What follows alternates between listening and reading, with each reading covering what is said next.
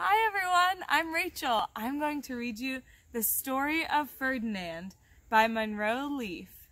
Drawings by Robert Lawson. The Story of Ferdinand.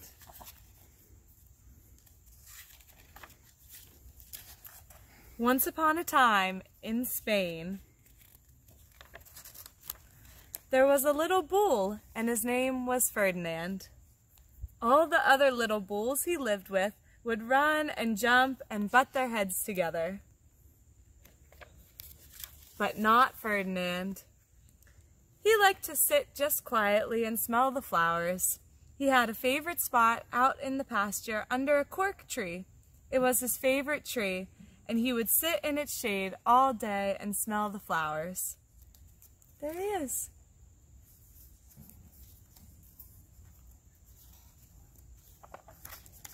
Sometimes his mother, who was a cow, would worry about him. She was afraid he would be lonesome all by himself. "Why don't you run and play with the other little bulls and skip and butt your head?" she would say. But Ferdinand would shake his head. "I like it better here where I can just sit quietly and smell the flowers." His mother saw that he was not lonesome, and because she was an understanding mother, even though she was a cow, she let him just sit there and be happy. As the years went by, Ferdinand grew and grew until he was very big and strong. All the other bulls who had grown up with him in the same pasture would fight each other all day. They would butt each other and stick each other with their horns. What they wanted most of all was to be picked to fight at the bullfights in Madrid. Ooh, bullfights. But not Ferdinand. He still liked to sit just quietly under the cork tree and smell the flowers. One day, 5 men came in very funny hats to pick the biggest, fastest, roughest bull to fight in the bullfights in Madrid.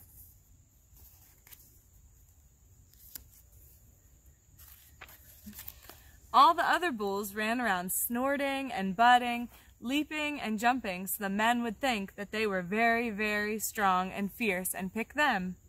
Ferdinand knew that they wouldn't pick him, and he didn't care.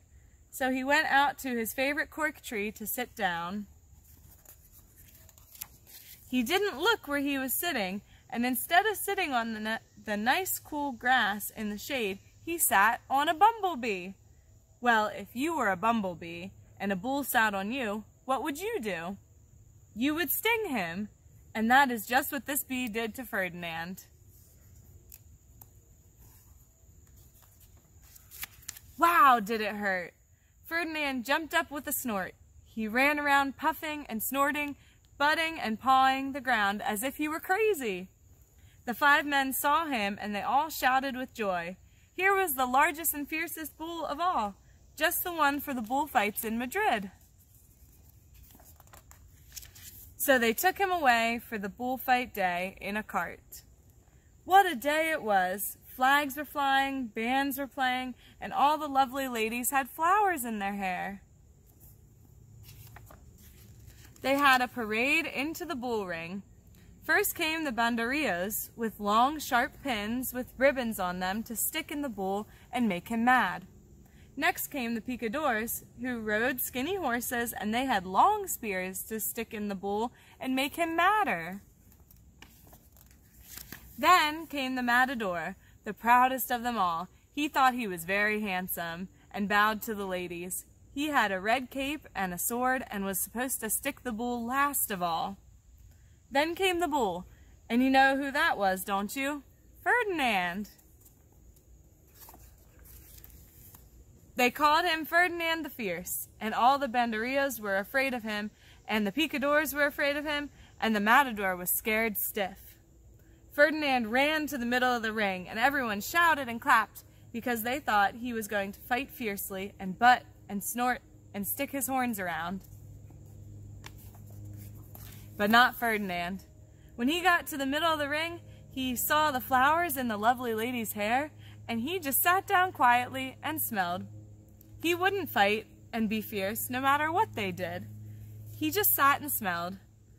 And the banderillos were mad, and the picadors were madder, and the matador was so mad he cried because he couldn't show off his cape and sword. So they had to take Ferdinand home.